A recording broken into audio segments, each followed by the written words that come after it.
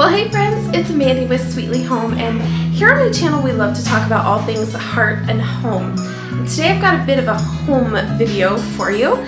It has been a while since I've really done like a room decor tour type video. And I recently refreshed my dining area, entrance area, and I thought I would give you a quick little tour of the space. There are things in this room that are still not yet finished, like the board and batten behind me. It still needs hooks. And we have a wall over here that still needs something on it. I have the vision in my mind, I just don't have the tools to do it. Someday. And when that happens, I will show you, and it will be glorious. And I'm very excited, but for now, it's blank. So today I am collabing with Davee K, and I would love it if you guys, after you've watched my video, would hit the description box down below and check out her videos. She is also doing a room decor video. So thank you so much for inviting me to this collab, Davee. I'm excited to see your room. Make sure, again, that you check the description box down below. Check out her video. So without further ado, let's get into this. Okay, so let me give you a quick little overview of the entire room. This is our front entrance. I am actually standing in the doorway of our kitchen. This door right here leads into our homeschool classroom. And this is where we eat each day. This is the cord to my camera. The battery is dead and it needs a new battery, so I have to keep it plugged in, but that's what that is. So let me zoom you in and show you a few details. So this all started the other day when I moved my kitchen table. Typically it had been along this wall, and I turned it vertically and we loved it. It just opened up the space so much. As you can tell, we have a very small dining area, and having the table turned, I guess, well, the way that I am right now, it's vertically, but having it turned this way, it just really opened up the space so much. I would love to refinish the top of this table at some point. I don't feel that the tone of the wood goes very well with my space, and maybe that'll happen this summer. I don't know. But we did chalk paint the legs, and the chairs are from IKEA. The table itself was a thrift find that I got on like an online garage sale site.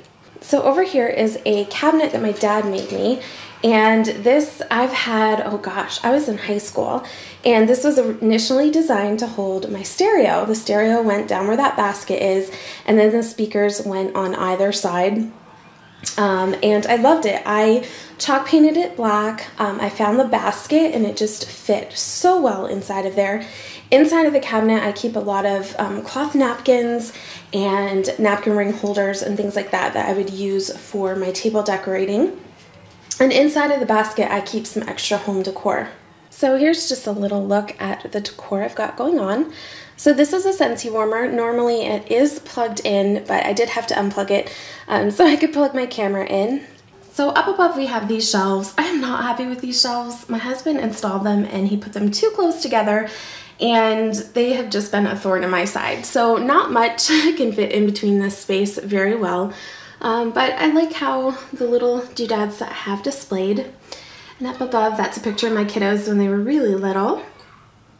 And some new finds. That picture is from Hobby Lobby, and it's like a pineapple, and I love it.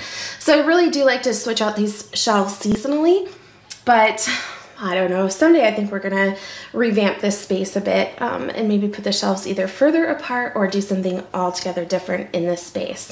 My home is really small and I don't have a lot of flat spaces for decorating, so I do actually appreciate that I have shelves, because I do like to put some of those pieces that my kiddos could kind of easily damage up high, and it gives me just another space to decorate.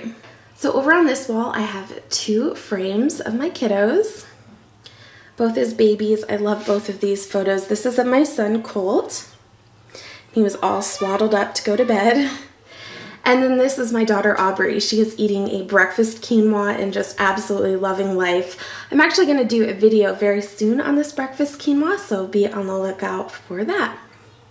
This wreath is a new addition. This is a utility closet here, and I do like to have a wreath on it. I actually just made this.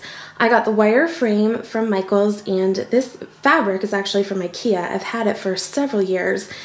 It's reminded me of mattress ticking. It's not, but I folded it inside out, so this is the right side, and you can see how it's a lot darker, but I liked the more muted, faded side. And then I just followed a tutorial on Pinterest for a bubble wreath, and it was a pain to do, especially with this fabric, but I really like how it came out. And I just have a metal C for our last name hanging in the middle, and I got that at Michael's a while ago. And I have a thing for oars. This was an oar that was actually my father-in-law's, and it was a kind of a really prized oar for him, but he gave it to me. And so I just have it tucked right here into this little space. It's, I don't know why, it fits right there. And on the doorknob, I have a cute little bag that we're going to use when we go to the farmer's market this year.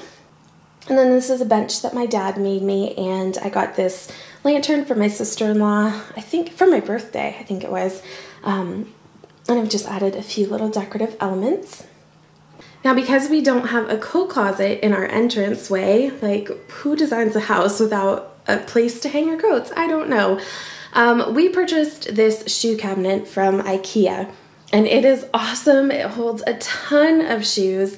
The top drawer holds like sunglasses and our keys and sunscreen and different things like that that we would need to head out the door quickly. So I got the lampshade from Target on a recent trip to the States, and I added it on this white lamp that I've had kicking around for years and years. I always needed a lampshade, so it was the first time that I actually got to use it, and I love it. The faith sign is something I picked up at HomeSense, which is like Home Goods here in Canada. It was originally red, and I don't really have a lot of red in my decor, so I just used some regular acrylic paint that you can find at Michael's, and I just kind of dry brushed it on. A little bit of blue, a little bit of white, made it look kind of faded and chippy, and it goes so perfectly with the lampshade.